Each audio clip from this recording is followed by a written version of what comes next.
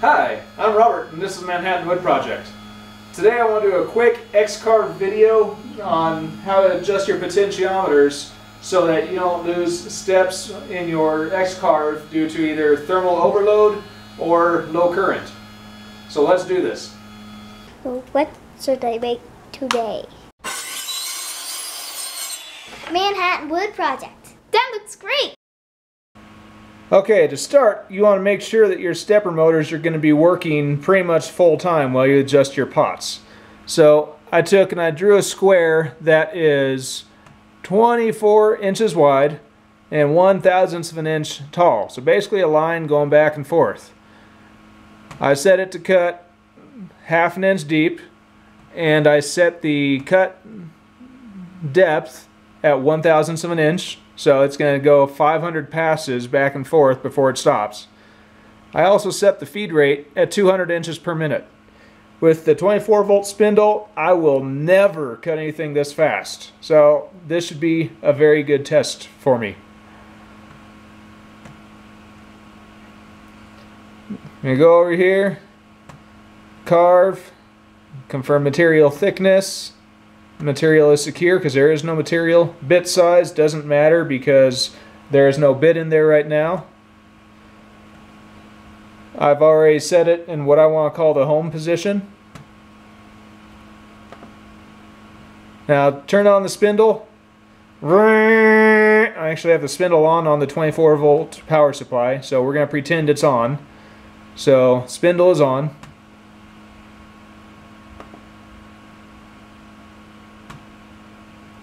And now it's going to sit here and start thinking.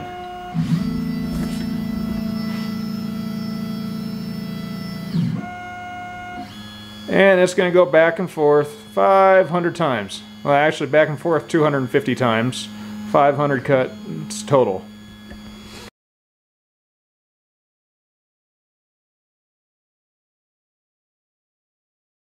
Alright, so I've already removed the bolts that hold the fan in place here. We're actually going to be looking for a reference voltage here, VREF. I'm not looking for current. So, if I can get the cords out of the way, there we go. So on your potentiometer, there's a little contact right here. You don't want to touch that. Be careful you don't touch any of the resistors or anything around it. And then put your other probe on the ground. You can see that right now I'm pulling 1.75 volts, give or take. So I'm going to take and tweak the potentiometer until I notice that I start getting thermal overload. And here's how you tell that there's thermal overload.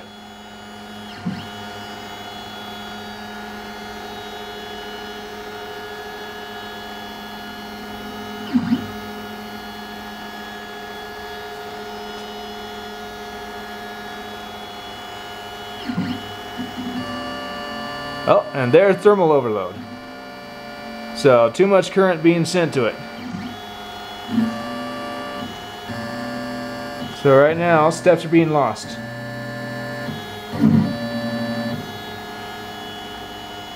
So, I'm going to dial it back just a little bit and let it keep running. And, well, it's still losing steps because of thermal overload.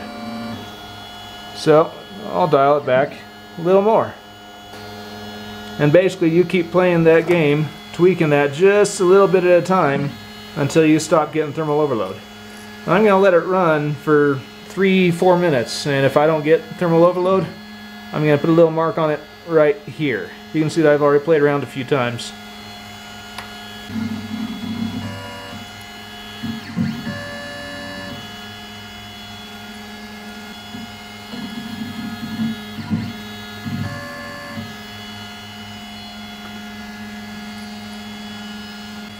Okay, so it's been going back and forth 3-4 minutes without me having to adjust it. Now let me block out some of these LEDs here.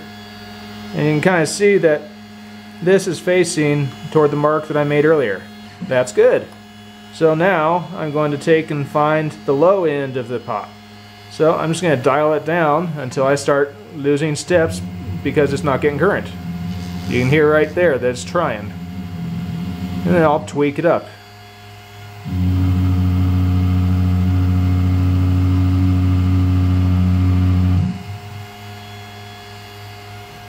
And you want to just make very slight adjustments. Now, let it sit for a couple minutes, and if it looks good, no changes, then I'll set this kind of in the middle. Okay, it's been another 2-3 minutes, so let's go ahead and just check the reference voltage here. Now for the NEMA 23 steppers, you probably don't really want to exceed 1.6 volts unless you need to. If experience shows that you lose steps, then go for it. But the more current you send, the more the motors are going to get worked. So low end, I'm getting 1.14 volts basically. And let's see what I'm getting when I turn it up all the way.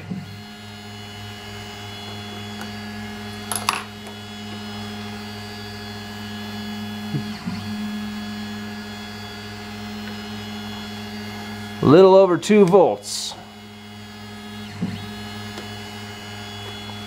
So 2.06 volts. So I have anywhere from 1.1 to 2.0 volts to work with. So I'm going to take this just a little bit off of the high set point. Now your reference voltages may change. They may be different from mine. This is a test that you need to do on your own, figure out. And honestly, you really don't even need the multimeter. As long as you mark the high point and the low point, and then set your pot in the middle, and then tweak it up and down if you need to, you should be good. Now to adjust the Y pot, which the Y pot's going to take more current because it's actually driving 2 steppers, you'd do the same thing on this, except you'd have the gantry going back and forth instead of having the carriage go like this.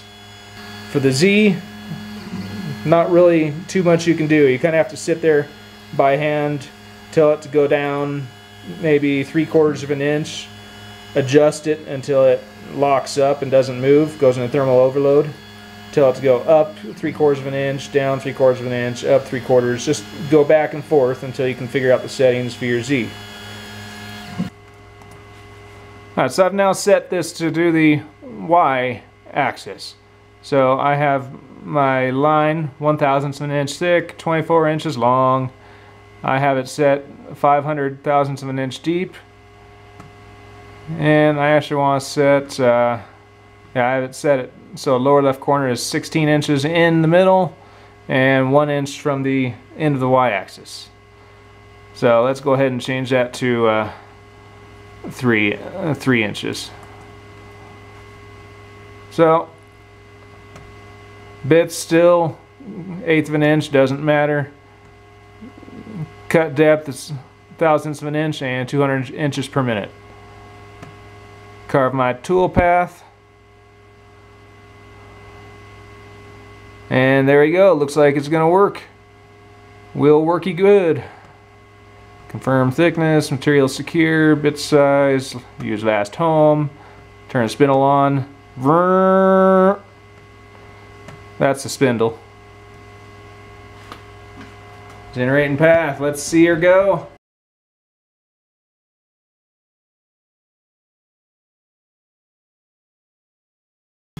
And now she's moving back and forth. We do the same kind of thing over here. I'll show you what happens when you get a thermal overload. So let's crank this up. It's turned up all the way. You can tell the sound went a little bit haywire on it. Oh, starting to hit thermal overload. Too much current going to the steppers, it's shutting it down. So it's important not to back off right away, because if you do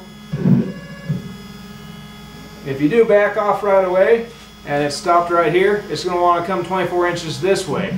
That'll crunch your limit switch. That'll do some damage. So kind of dial back slowly, kind of tweak it a little bit.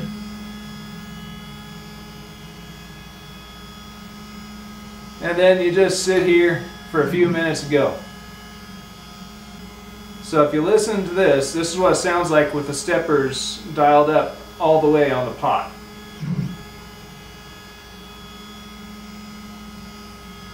And when it comes back this way, I'm going to dial it down to the low end. You can see there's a little bit of change in tone on the stepper motors. Now I'm going to dial it down a little bit farther so the steppers aren't getting enough current. Big change there. It's really struggling. Dial it down even further.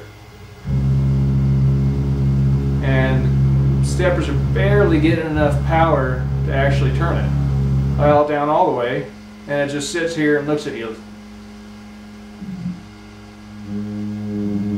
So I don't know when it's supposed to come back this way, so I'm going to watch it. There you go. I'm going to make it come back about this far. If it doesn't, then I'm probably going to force it to lose a couple steps.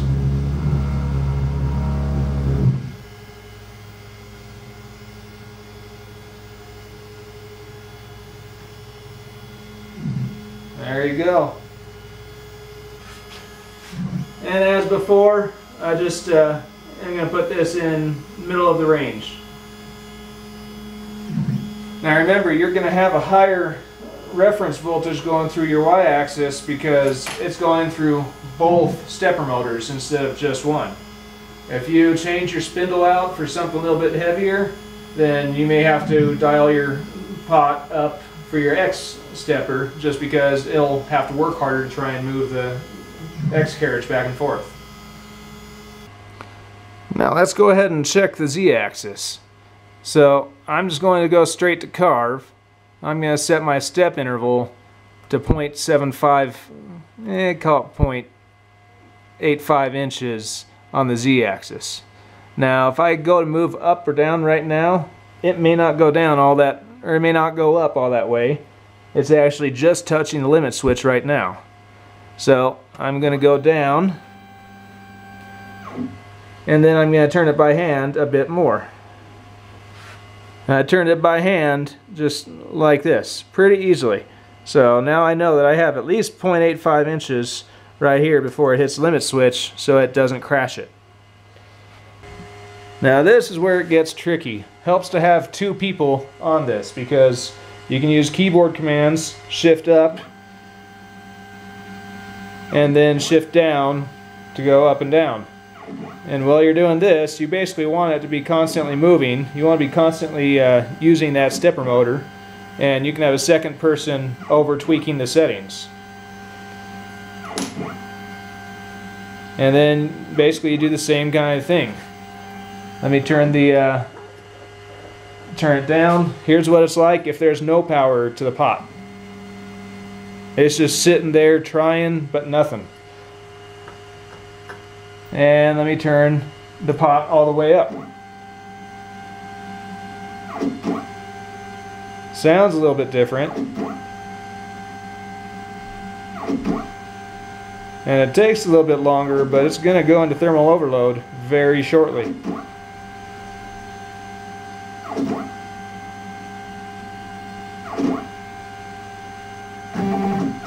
Well, there you go. There's thermal overload. So the Z-axis is one of the most painful ones to do, especially by yourself, but it is possible. And then take and set it to the midpoint between high and low.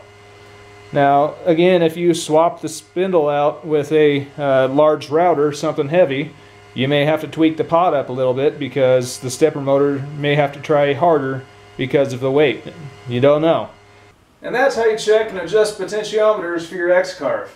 So, like I said a couple times, you may need to adjust it if you change out your 24-volt spindle for something heavier, something bigger.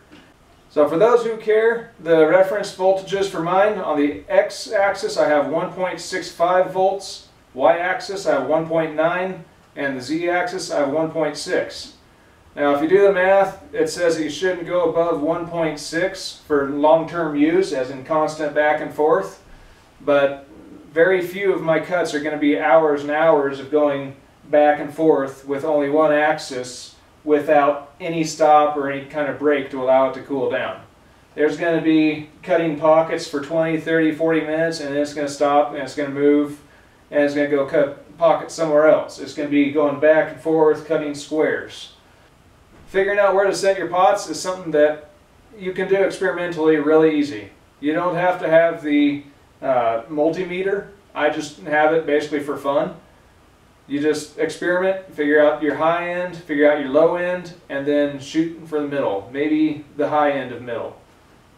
I hope this helped. If so, please give me a thumbs up on YouTube, leave a comment, subscribe if you haven't already, and please don't hesitate to share this video with anybody that you think could use it.